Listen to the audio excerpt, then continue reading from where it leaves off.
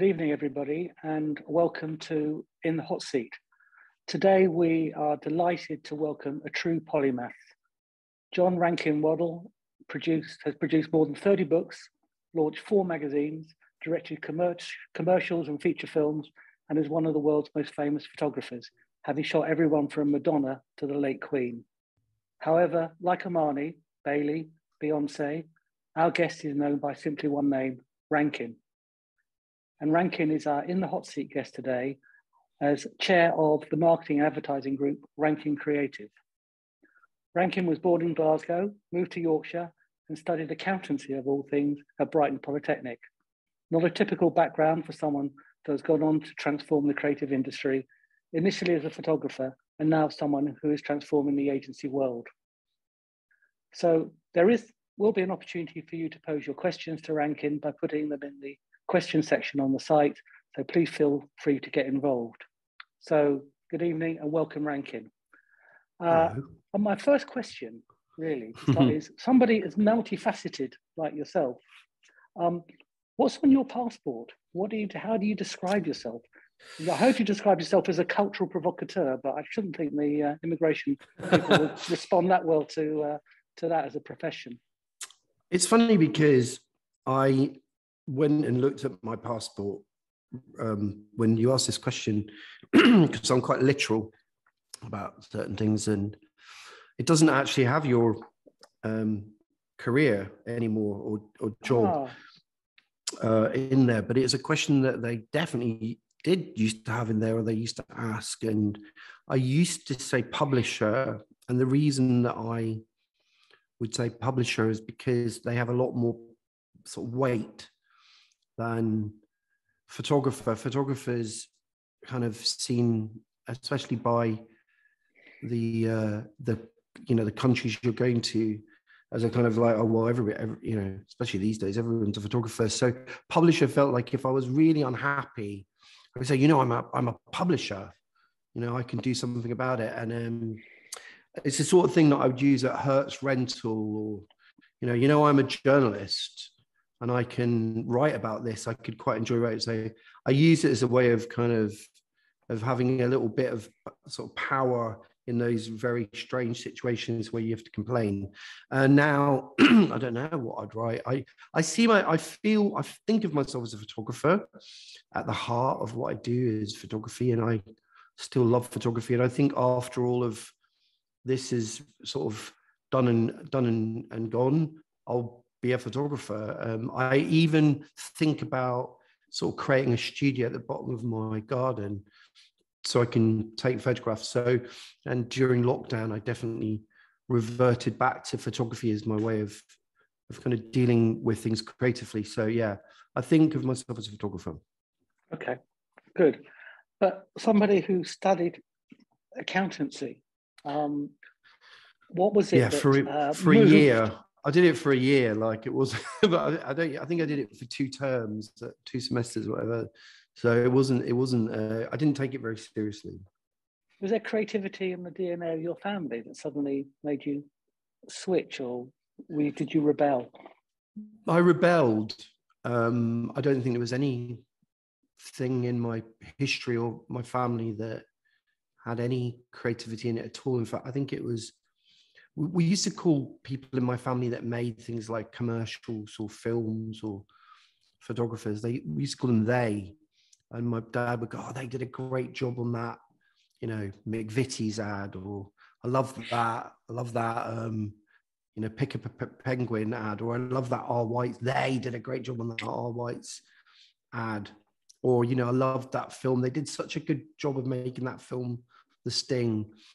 So it was they, and I think that I always thought of it as they until I was at Brighton Polytechnic doing accountancy, and I was surrounded by art students, and the art students were all having a much better time than me, and I just gave up accountancy almost after the first term, but definitely after the second term. I picked up a camera, and I suddenly realized that everything that I'd wanted to express in my kind of my mind, I could suddenly do it through a camera and through photography. And because I was literate in terms of, you know, physics and chemistry and stuff like that, I could understand photography. I could understand the technical aspects of it. And then I jumped into that, and I literally remember, you know, I learned two things the first time I picked up a camera. Number one was I loved it, and I felt like I could express myself.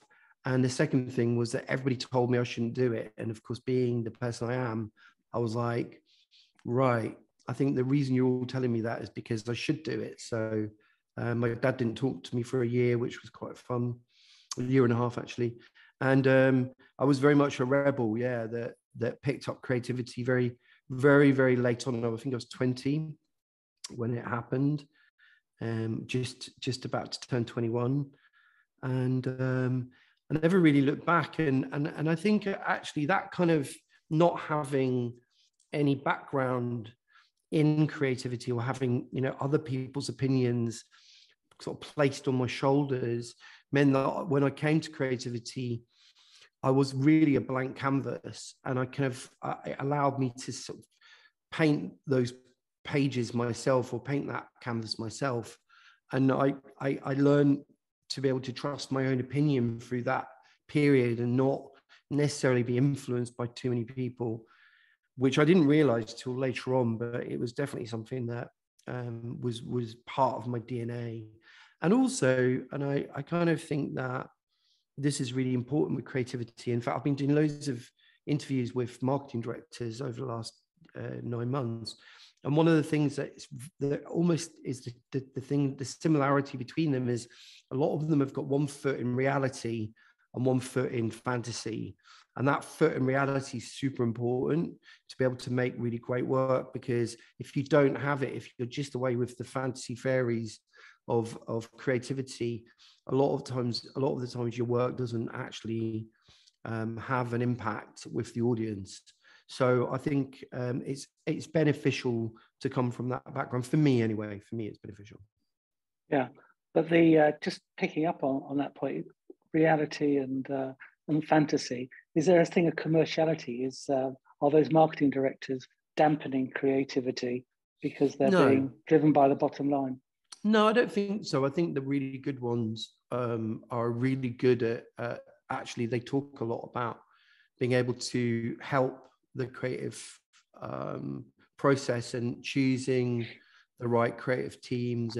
But at the same time, I've also I work directly with clients. I've worked with the people at the opposite. And one of the problems that I think a lot of the people may be listening or watching this now and later is that they're finding that they've learned this skill. They've probably gone to college to learn. They've probably done 3 to 5 years of education. They've become masters at their craft, and then some kid comes along and has a phone and has all the apps on that phone, and suddenly think that they are either a creative director or a writer or a director or whatever. You know, a photographer is obviously very easy to be a photographer these days. And the way that I like to express that to them is, you know, I went to college to learn how to do this so that I can fly the creative plane. Like I'm trained to fly that plane, and I keep learning every day. And like the airline industry, every new thing that comes along, I learn and I learn and I learn, because that's my job. And basically, you've been in a simulator or in a game playing it, and it's like, it's very different because you don't have, you know, all of the things that could go wrong happening to you in real time, in real life. And I do. So anyone that's watching this has been on a shoot when it's gone wrong. And if you're on a shoot with a junior creative who's only flown a simulator, they run for the hills and screaming, or alternatively turn around to you and scream at you. And they love to tell you what you do wrong as well, but the reality is they don't know how to fix it. Whereas if you've done it for a long time, you know how to fix it. And in fact, you can see the problems coming down the flight path or down the track as you're taking off or landing. So, you know, to me, there are great people out there. and there are really terrible people. And the worst thing is when they're giving the kind of creative keys of the Lamborghini to the kids that don't know how to drive them, because they think that, you know, they think it's easy, and it's not easy. It's a proper career. In fact, it's one of the most amazing careers that Britain has to offer now.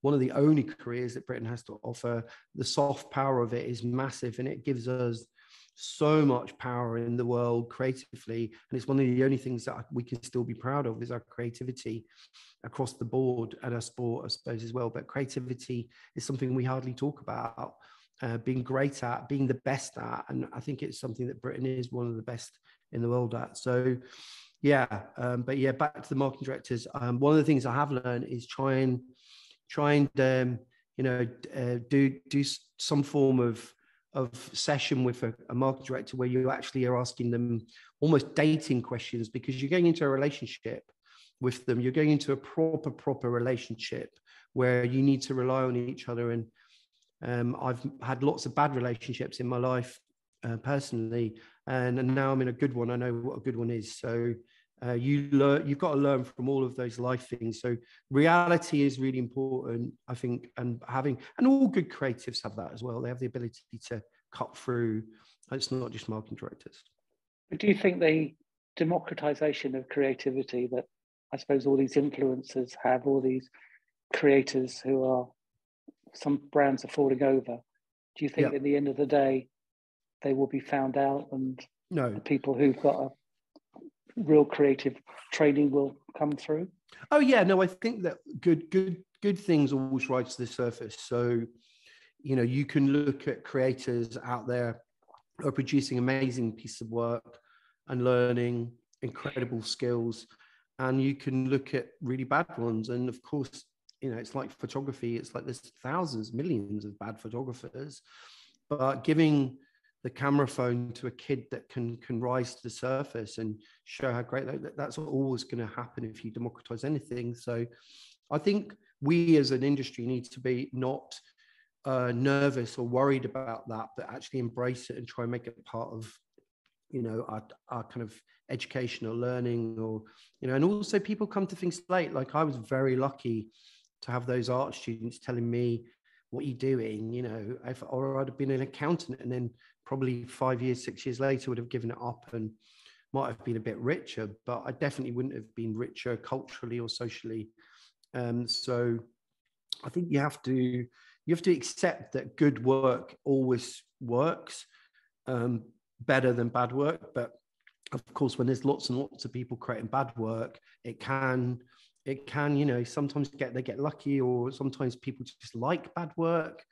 But, you know, all you got to do is look at, I don't know, some of the narrative stuff that streamers are making. There's amazing pieces on there, and there's terrible pieces on there. So it's not, there's no one way, no one thing, no one route or one approach to it. It's just very different. And I think we just need to kind of knuckle down and sort of put all our money on what we're good at, and keep learning.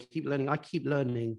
Well, I say to my wife, I'm experimenting with the, you know, with my medium when I'm using all these apps. And she's like, "You're just taking selfies." I'm like, "No, I'm not. I'm trying to work out how kids are thinking." And she's like, "You're just taking selfies." So it's also quite fun, all the new technology stuff. I'm not somebody that's a hater of it. I quite like it. I just think it's also very dangerous at the same time. I lost track of counting on your Wikipedia how many portraits you've done. I gave up after 100. But they cover the greatest names over the last 50 years. Everyone from Bowie, Gorbachev, the Queen, Madonna, you name it. But what was the event that transformed the career from the guy from studying Polytechnic and creativity and photography into the career that you've become?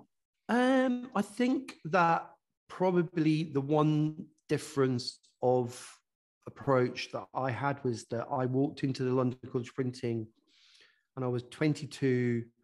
I was, you know, I thought everybody was they that made these things. photography felt like a very solo, autonomous, individual experience. And somebody handed me a magazine, and I said, "Who made this?" And they said, "We did." And I said, and then suddenly the they became we, and that became me. And I think that gave me this extraordinary differentiation, because I learned at the student union how to make a magazine.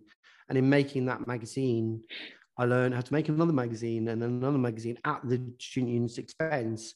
I learned a craft that was working in parallel to me being a photographer. And it really just was, you know, from a very naive perspective, thinking, well, if, you know, back then, if I want people to see my photographs, I've got to get them in a magazine. So instead of going to magazines, why don't I control the medium that my work has been seen within? And that gave me this, I don't know, different way of being seen and being, I suppose, showing off or getting my work out there. And I think that then gave me access, once we became a bit successful, that gave me access to celebrity. So the first person that called us to have their photo taken was Bjork. And she wanted me to do a photo session, not for the magazine, but for her, based on the work she'd seen of mine in the magazine. Now, she was probably wanting to be in the magazine, and she eventually was, but that got me a job. And that celebrity, or that first famous portrait I did, then got me loads of work, because everybody would follow Bjork. Whatever Bjork did creatively, they would follow it. And then I got another job, and then I got another job. And there's a really great photographer called Chris Floyd, who does a talk. I'm sure he doesn't know that I've watched his talks, but he talks about the kind of the pathway of work. And he says, you know, he'll start with a job he does for free, or like a charity or something over here, and then another person sees that, and another person worked on that, and, you know, you go from Bjork to Madonna, you know, by the end of the decade for me. So I think that differentiation is what made me stand out, and it was never one thing, but Bjork definitely helped. And of all those portraits that you've done, we'll talk about, which is the most memorable shoot, and which ones have been complete pains in the arse? Oh, I always think that photographers, especially photographers, have got massive mouths about this stuff, and they forget there's a kind of circle of trust about photography. I think you're a bit like a priest, without the kind of bad stuff that religion brings. You know, and I'm agnostic. I get, yeah. It's like I think you know, you need to kind of really realize that moment that you're spending with someone is really heightened and really weird. But, you know, Bjork was amazing. Robert Downey Jr. was amazing. He was like funnier than Ricky Gervais. If you like Ricky Gervais, his humor, I love it, because it's self-deprecating. He's like that and more. And then there are people who just didn't make an effort. They just didn't want to. They didn't care about the process, the kind of the collaboration. The best people collaborate. The worst people think you're a smudger, as my mate Max says. Good smudge kid. So, you know, I mean, I photographed a band recently who are doing really, really well, and they were like, they hated all my pictures. And in the end, I was like, the reason they hate my pictures is because they're taking their own pictures and retouching them on, you know, whatever app they're on. And they've got this very idealized version of themselves that it's almost impossible to recreate, because I can't do what, you know, whatever app they're using, Facetune or whatever. I can't do that. I can't plump their lips and whiten their eyes without actually using that app. So, and I'd say that was a really rubbish experience, but it's because they didn't want to collaborate, you know. So they wanted to, you know, they wanted to look very much as they saw themselves social media ready. And I think that's not what my job is. My job isn't to take a flattering picture that's enhanced. Of course, I want people to look good and look iconic, but it's to reveal something as a portrait photographer. My job is to get something collaboratively out of them that people go, wow, you know, we call them page stoppers, you know, that whenever you see it, whether it's in a magazine or it's on the street, on a billboard or wherever it's on, that you stop and go, oh, what's that? Why is that person, why do they look, what, that shows me something about them. And I've always had this theory that a good photograph should make you feel something immediately and then leave you thinking something afterwards. And if you can do that, then, you know, you're doing a good job. And if you're not doing that, then, you know, you should really consider your career. And also the other thing, and this is a big thing in my business, and it's a bit weird for me actually having an agency now, because a lot of other agencies, especially the big agencies, the widely owned, you know, the multinational companies, they won't use me because I've got my own agency. And I'm a bit like, I think I'm a better photographer now than I've ever been, you know, back in the day. But, you know, I'm seeing this competition, and I find that so strange, especially with independence. I'm like, all of us, we should be allies with each other.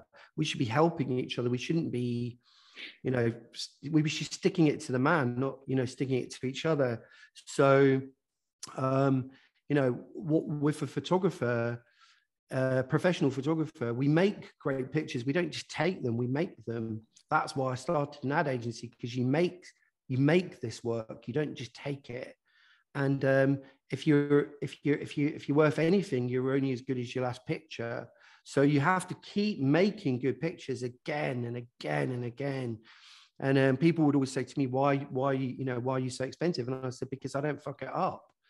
You know, I deliver what it says on the tin, and I do it again and again and again and again. And of course, yeah, there's a few pieces of work out there that I'm not incredibly proud of, but a lot of the time I'd say that's because the brief was rubbish, or the client changed their mind. That junior client with the keys to the Ferrari went, I'm going to burst the engine, you know. So and I'll fight as hard as I can to get great work out there, but sometimes people just put so many things in your way, so it is hard. But that's the bottom line for me. It's like I'm a professional photographer, so I'm only as good as the last thing I did. Yeah. But you know, you talk about relationships and building those things up. I mean, of course, famously, the picture that you took of the late Queen, you had 5 minutes with her, and you ended up with something that is, you know, iconic. So it's not about time, is it? No. Time is, once you've been doing it as long as I've been doing it, time's got nothing to do with it. You know, like time's actually makes you more creative in a way, because it's in your DNA. I've probably photographed, you know, almost 500,000 to 1 million people.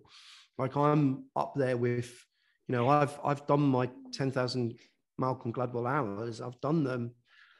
I've you know, it's in my DNA. If I can't get a picture in 5 minutes, I'm not worth paying, you know. So the Queen was great because she was a consummate professional. She knew what I was after very, very quickly, and you know, gave it to me, and was a total pro about having a photograph taken. So, and you know, when you're in a room with somebody like that, you can get very intimidated by not just the person, but the situation and the surroundings. And your job is not to get intimidated. Your job is to work within that 5 minutes. And the funniest thing about that shoot is there was one of the people that were with her. They asked me, do you want me to give you, you know, the timing at 5 minutes? I said, yeah, but make sure you tell me at 4 minutes. I've only got a minute left. And then at 4 minutes, I said, I've got it, because I want, you know, you want to win. You know, you gave me 5, I took 4, you know. So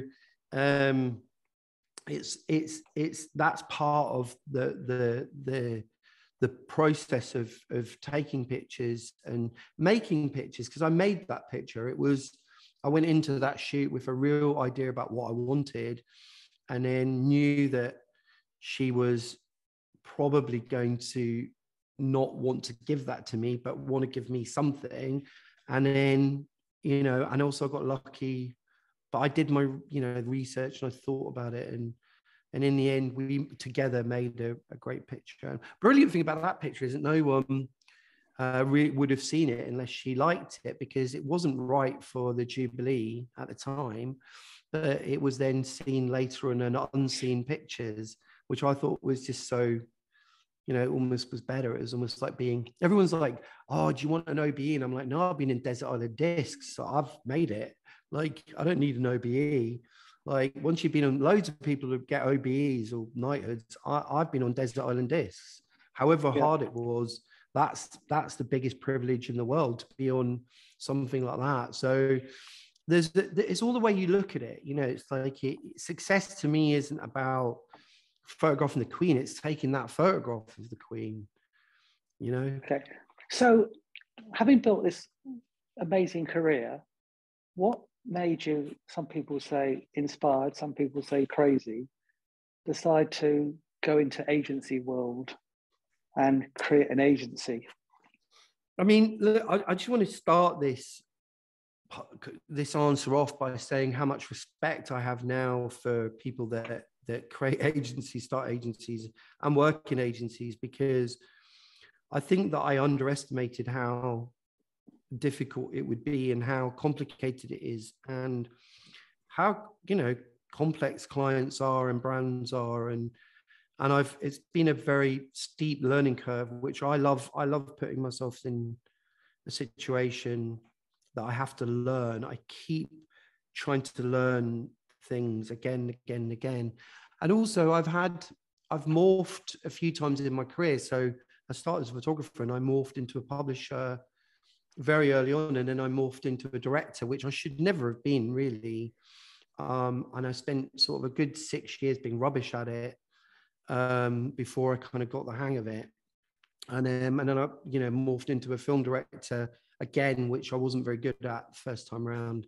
And then I morphed into a production company, and I've morphed a few times. So I thought that morphing, it sounds like a very strange expression, but then shifting across to agency work would be natural and progressive.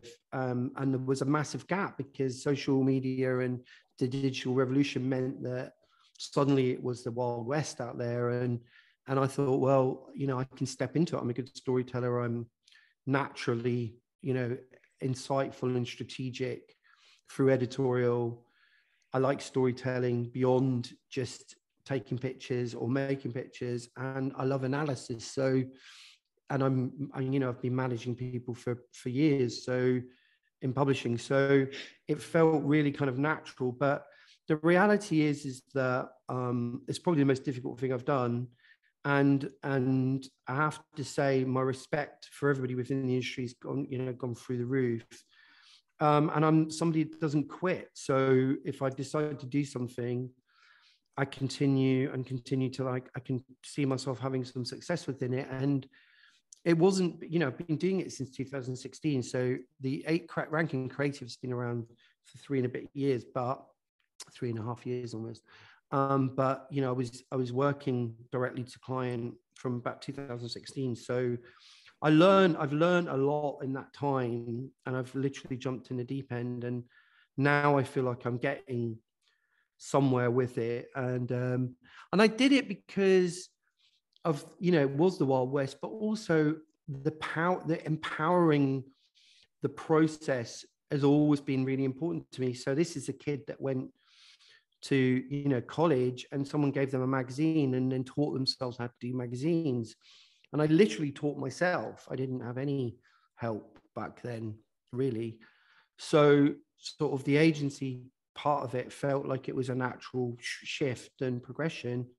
But I've actually had to get sort of educated with it. I've actually had to hire people and work with people and collaborate with people that do understand it. And I have to say, it's also very, very competitive and quite dog eat dog. It's quite, photography is a little bit more honest, if I'm honest. You can see your enemies in front of you.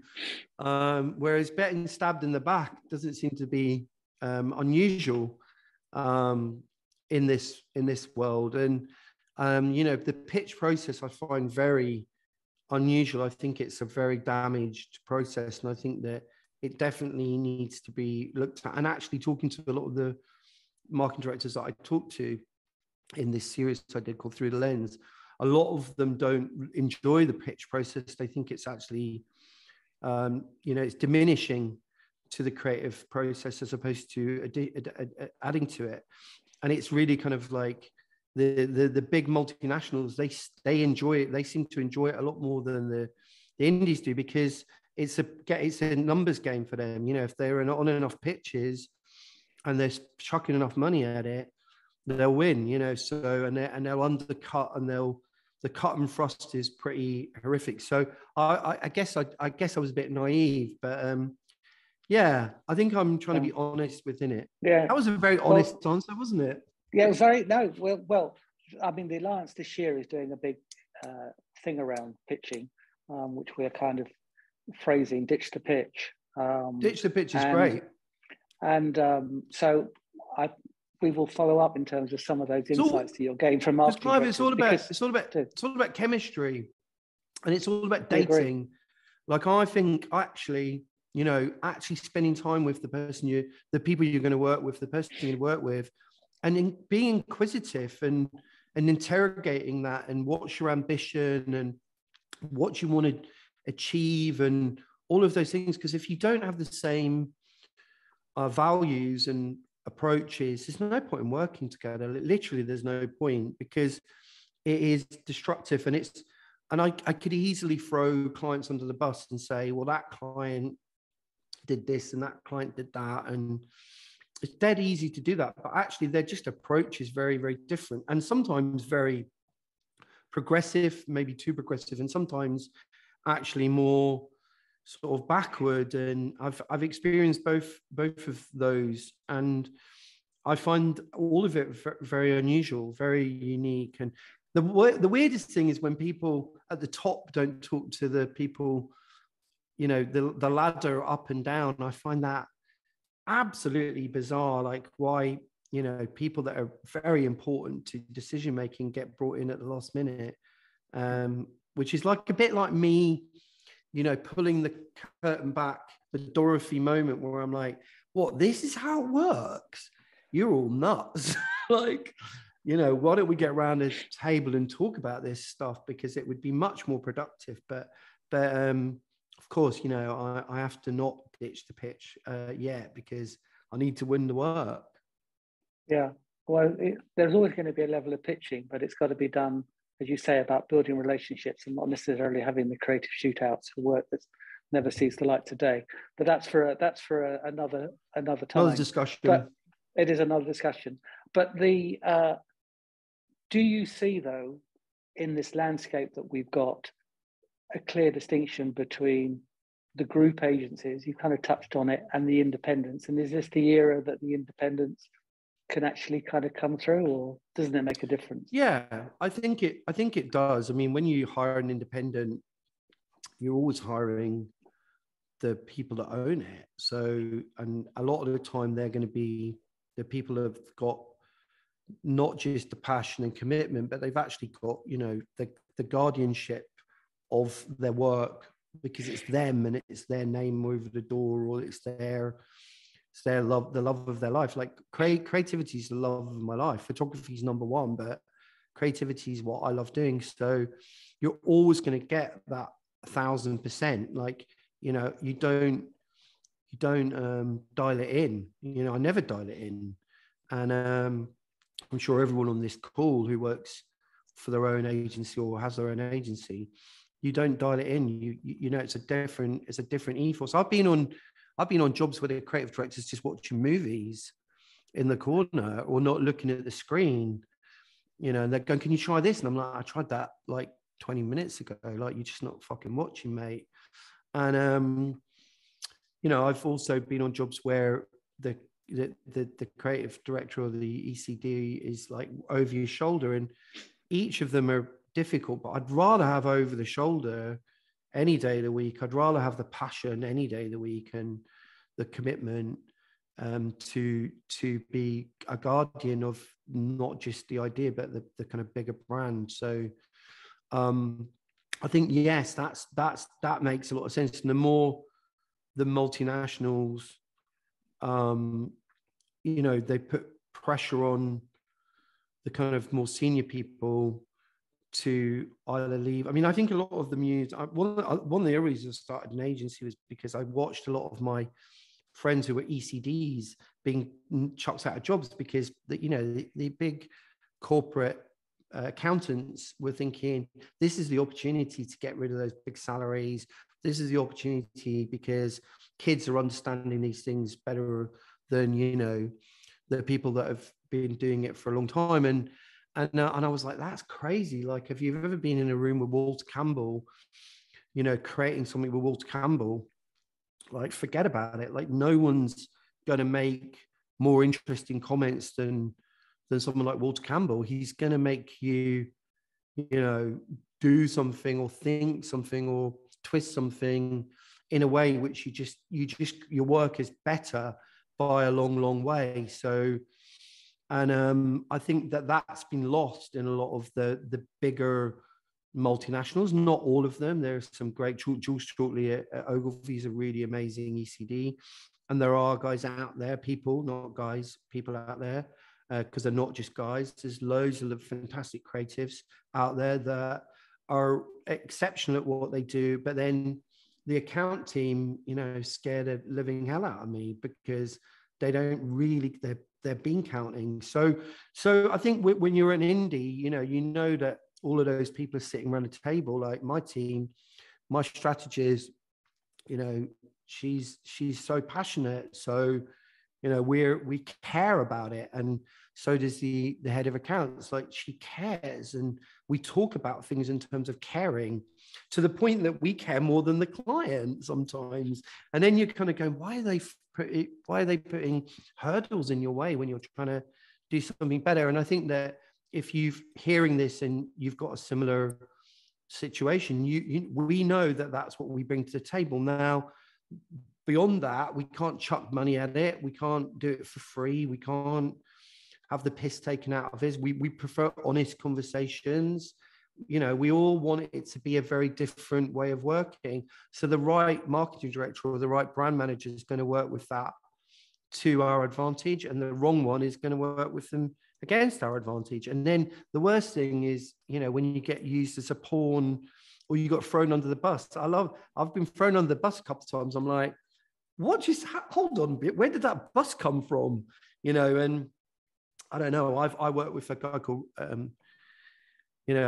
work with an amazing team, but I work with people that bring, I have like a leadership training person that really helps me, understand all this stuff, because I wouldn't have understood it before. Yeah, is that why you brought Richard Pinder in? I mean, he's a agency heavyweight from groups. Has he brought a balance to the creativity? Yeah, absolutely. Richard's yeah, but the great thing about Richard is he's an indie mind with a group experience. So, like, the similarity between myself and Richard is that we're not scared of new. So if someone throws something at us, we just try and work out how to make it work. So we're problem solvers. And of course, I totally lean on him. I mean, the easy thing would be to say that he can be a suit in a suit world. But I don't actually think that's the benefit of him. The benefit of him is he's a wolf in sheep's clothing. He's that person who looks and sounds and maybe even acts a bit like a suit, but he's not.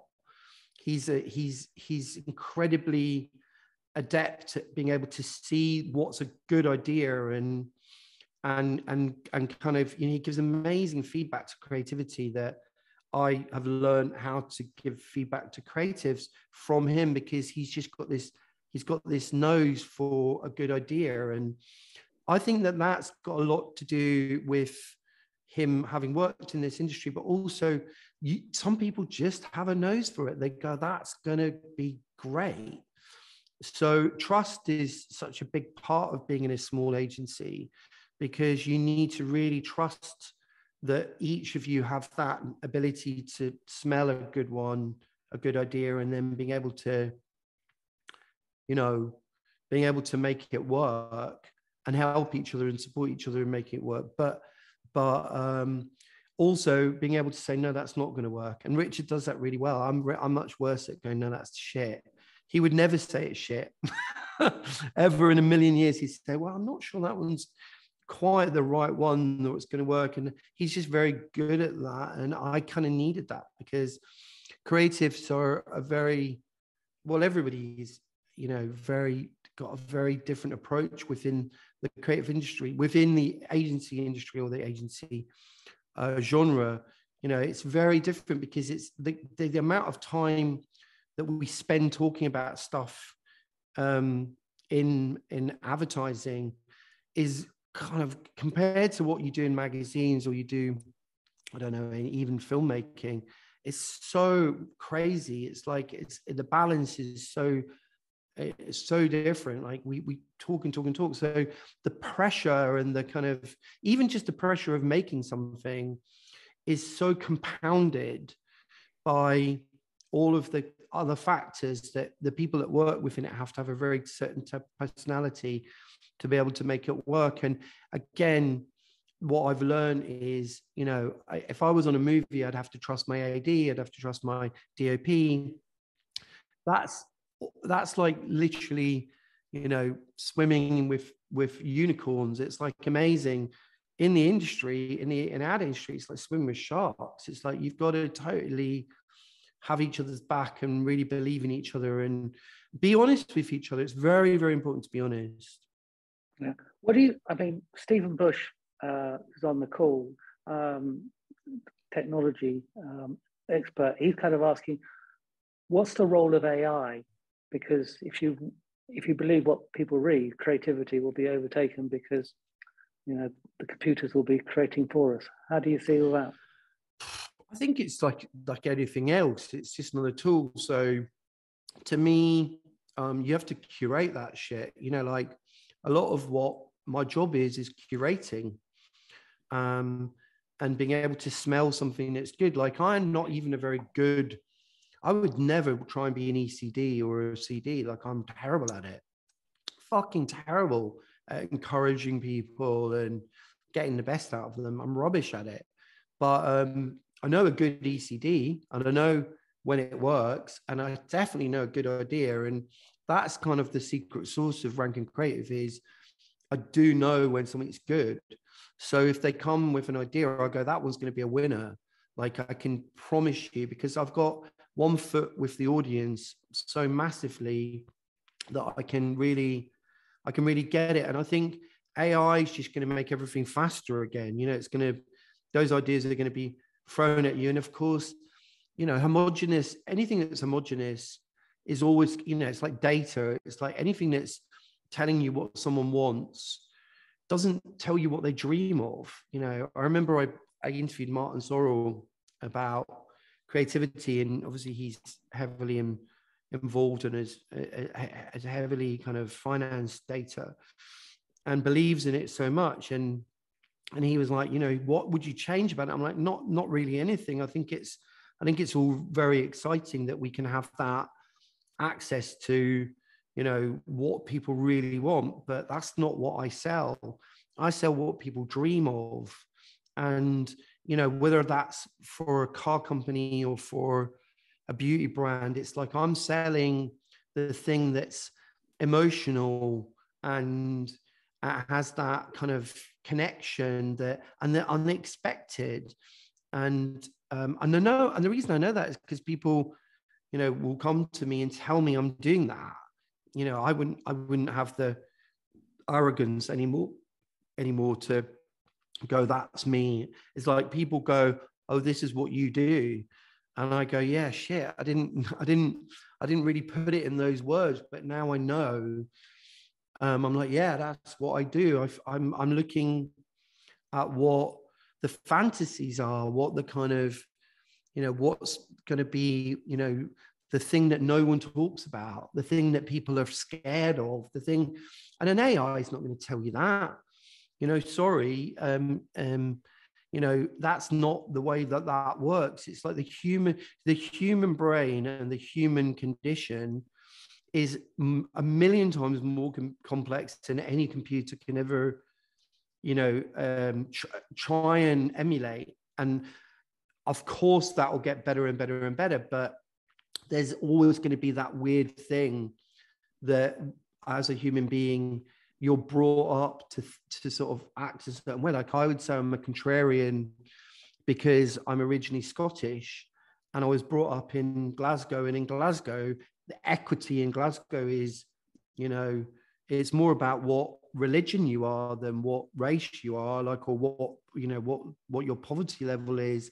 It's like, everyone's treated like very evenly. So I've had that in my DNA for 50 odd years. So I don't know if an AI can do that. And maybe it can, maybe I'm just being naive, but I just really believe that curation is going to be there within it. And also, do you know what? I fucking hate all this, like jumping on bandwagon shit, like metaverse. What the fuck was that about? All these companies, especially the big multi, oh, we're going to have a metaverse department. Like, it doesn't even exist, guys. Like all these metaverse experts going, let me tell you about the metaverse. And look, at the end of the day, like whatever if you're an indie and you're selling that shit, good luck. Good luck. It keeps the money rolling in, and that's a great thing if you're trying to create trying to keep an independent going. But the reality is, it was just a marketing campaign for Meta. That's what it was. It was a marketing campaign for Facebook, and it worked really well because everybody bought into it and we all bought the lie. Same as NFTs, same thing, just a load of bullshit for a pyramid scheme, and it's based on Bitcoin. Like, I remember some bloke came to me and said, you should get into Bitcoin back at probably about, I don't know, 12 years ago. And I said, why? Because you'll be a millionaire. And I went, but how will I be a millionaire? What will I have made that will have made me a millionaire? Nothing. I'll have made money. And it's like, I don't want to look at myself in the mirror and go, you just made money out of making money. I don't know. Maybe I watched that, Michael Douglas film, in the 80s, and it had an effect on me. But I just think greed is not good. I'm sorry, greed isn't a good. Greed is what you should apply to your creativity, not to your bank balance. Yeah. Okay. Let's stay away from Wall Street. I mean, Gellin Watt, one of the Alliance's great creatives. I mean, he's asked, what would you like to see from agencies when there are more than ever? I mean, we could have seen a lot of agencies being lost during the pandemic, but in fact, there's been greater proliferation. But as a collective, what should agencies be doing more? I think we should be more allies to each other. Like that's my big takeaway from the last 10 years, but definitely since 2016, is our enemies are not us. It's not that definitely came from me being a photographer and thinking, why did that photographer get that? And why did that photographer get that? And why didn't I get that? And that kind of green envy, kind of jealousy thing, it's just pointless. It's like, Boris Johnson is one of our biggest enemies.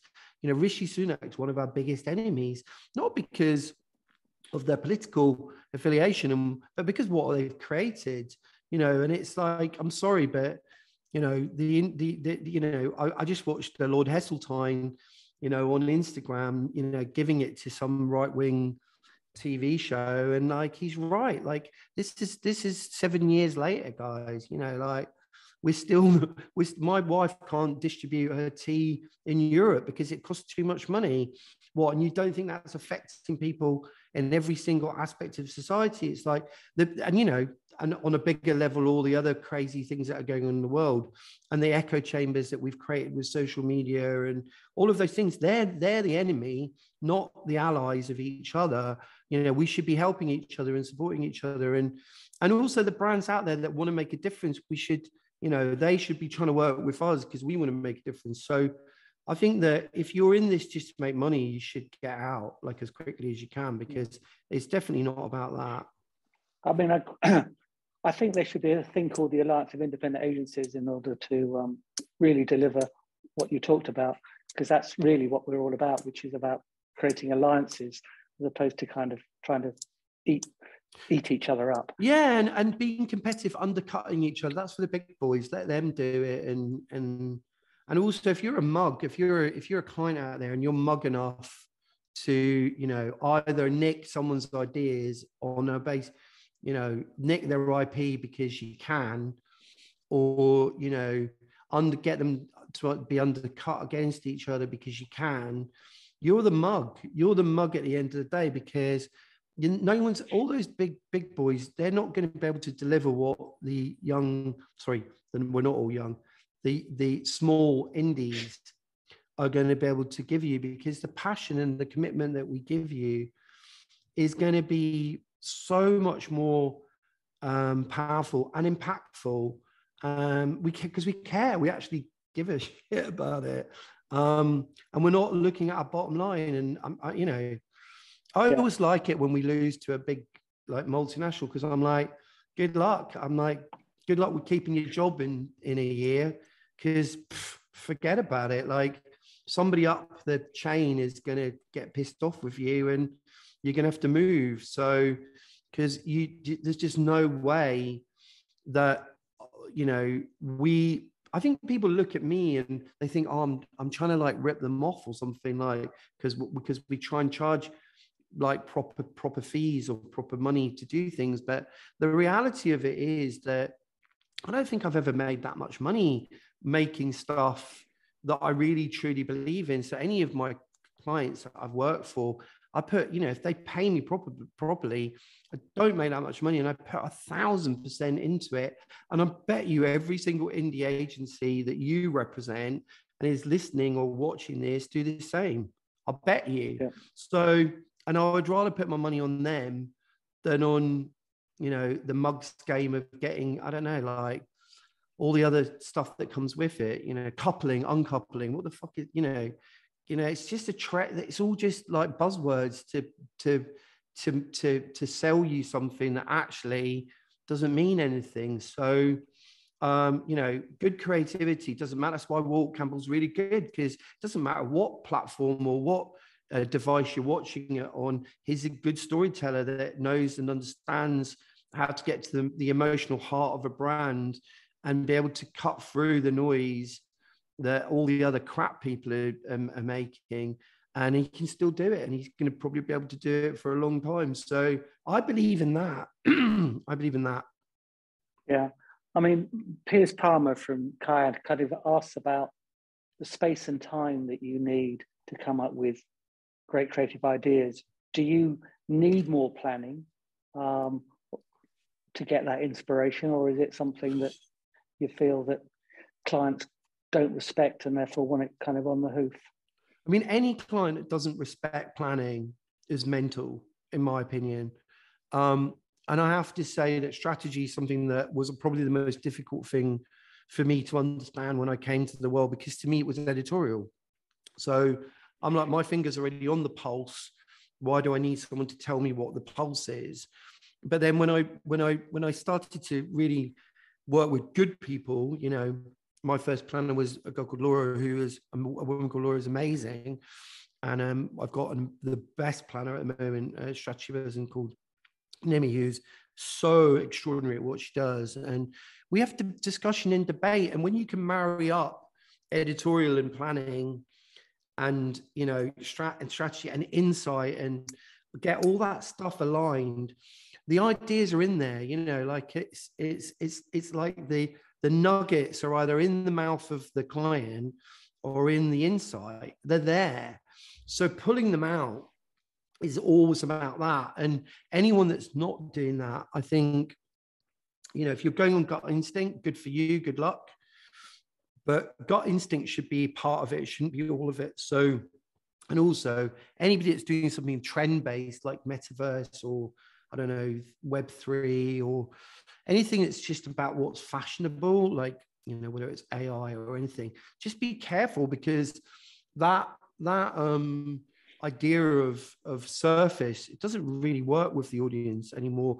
They're being sold to and lied to in culture so much by social media, by politics, by the news, by, whatever it is. That one of the best things about advertising in the last sort of 10 years is it's become more and more honest, I think. So I think that if you can buy into that, and we can redefine the industry in a way which you think, oh, actually, the industry is about, actually telling the truth, then, and I know that some marketeers out there will be like, telling the truth, that's like, what's that about? But actually, trust is still, but also if you go back to David Ogilvy, like David, I always get his name wrong. A lot of the stuff that they were talking about back in the 50s and 60s, it's not about selling, it's about, being able to, understand the audience and what they needed and then sell. So we've just cut the lying bit out of it. And I think that, and I hate the people that hate purpose. I think it's like such an easy, and people go, well, that's just a trend. It's like, no, it's not. It's like, that's here to stay. That was just something the industry needed shaken up on. It wasn't about it being the metaverse or diversity for, for performative sake, or, being a what's the other one that I really hate? Disruptor. There's a lot of that kind of doing something for because it's a buzzword, and it's actually like, those things, when you're actually doing them for real and they're actually, important, like purpose or diversity, or actually kind of being contrary to challenging your client, then it means something. But when it's done performatively, which it does happen, then it means something completely separate. So, purpose, when it's done badly, yeah, it's terrible. It's rubbish. When it's like, oh, we're supporting, this charity, there's no connection, there's no, real reason for it. Yeah, it's terrible. But actually being more honest with the consumer or the audiences that as we like to call them in Rankin Creative, it's like, that's what they want. They don't want, they're lied to by people like Boris Johnson and Nadine Dorries constantly. They're constantly lied to by the news and the media. So why would they want, something that's either escapism or a bit of reality? So I just think that personally, there's so much room for people within the industry that are honorable and they're trying to do good work, and there's a lot of sharks out there. Okay, we're coming up to the end of our time. I've just got 6 questions though. What are you doing? I've got loads of questions. I can see them. I think I've been through most of them actually. And time. Yeah, no, we shouldn't go too long. But we are the end. But I would like, out of this, diverse career that you've got, what's the Rankin legacy? We haven't got into the whole thing about death, which you've done some amazing work around in order to make it a much more open topic. We haven't got time to discuss it now, but because you have addressed it, what is the legacy? What do you want that legacy to be? Well, I always wanted to be the marketing person that sold death. I thought it was a really good, I solved the problem with death. But I don't think, it's interesting because I think the older I get, the more I realize that photography, especially, but anything you do creatively, it really is about how the audience react to it. Like when you take a picture, once you put it out there, it becomes the audience's picture. It's not yours. And if you were talking to someone like Damien Hirst, you would say the reason we make all this stuff is to live forever, but we don't live forever. We live forever, maybe as a name that made this piece of work, but a lot of the time, someone like me, the work is going to go on and people will have no idea who I am. But the fact that the work goes on and maybe some kid will look at it and go, God, I think that picture's great, or that book is great, or whatever, then I like the idea that the kind of the ripples of my, my life, body, whatever, falling in the water will last for a long time. I like that idea, but I don't believe that legacy should be kind of held onto, in that kind of reverential way, because I think that actually that makes you very kind of egotistical and quite kind of selfish. And actually, if I've learned anything, is to get the balance right between, being that kid who just wanted to be successful and those ripples to mean something, and actually realizing that, the life you lead is as important as is what you leave behind. So that's kind of what I'm working on now. Okay. Well, I think you've opened up a lot of eyes to a lot of ideas in this last hour. So for that, I thank you a lot. I think also when we relook at it again, you've done a fantastic ad for the Alliance in terms of saying, we should be allies with one another. You should hire me. We could do some pro bono work for you. We want, Rankin, you put the words into my mouth. We have been discussing with Richard. You will be part of the Alliance without shadow of a doubt, where there are lots of things we can do, but that's for another day. All I can do read tonight is to thank you very much indeed for your time. No, thank you. It's been fascinating, and I think we've just kind of touched the surface. I think we need great personalities like you in the indie industry. Well, thank you. That really means a lot to me. To speak on our behalf. So that's really important. So thank you very much indeed. Thank you everyone for joining. And I just want to do a bit of an ad for the next one. The next In the Hot Seat will be on May the 17th. We have got the presenter of the podcast, Crisis What Crisis. He's the ex-editor of the News of the World, former head of Downing Street Communications for David Cameron, and he was an inmate in Her Majesty's prisons. Andy Coulson. Oh. Andy Coulson will be joining us on May the 17th to talk about. Give him a hard time, mate. He is fascinating. We live in a difficult industry, and what Andy has learned about resilience and through his own personal experiences is quite something. He's a remarkable individual. Many of us would have fallen apart, but he's held it all together and is bringing that advice to many now. So Andy will be joining us on May the 17th. But for tonight, thank you very much, Dee Rankin. Everybody else, have a really good evening. And we'll see you again soon. Thank you all. Thanks all.